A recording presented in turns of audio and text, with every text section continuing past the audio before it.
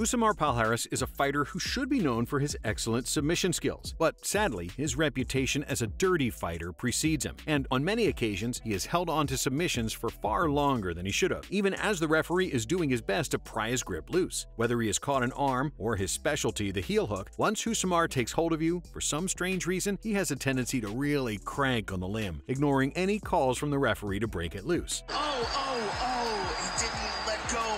This has, of course, gotten him in quite a lot of trouble, with his contracts in both the UFC and World Series of Fighting getting terminated as a result. Very serious and potentially career-altering damage can be caused by such recklessness, and for our money, he is, without question, one of the dirtiest fighters in the history of combat sports.